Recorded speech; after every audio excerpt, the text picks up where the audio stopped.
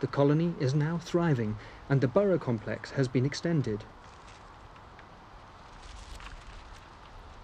Fermentation in the straw, triggered by the ammonia from the rat's urine, is even keeping them warm.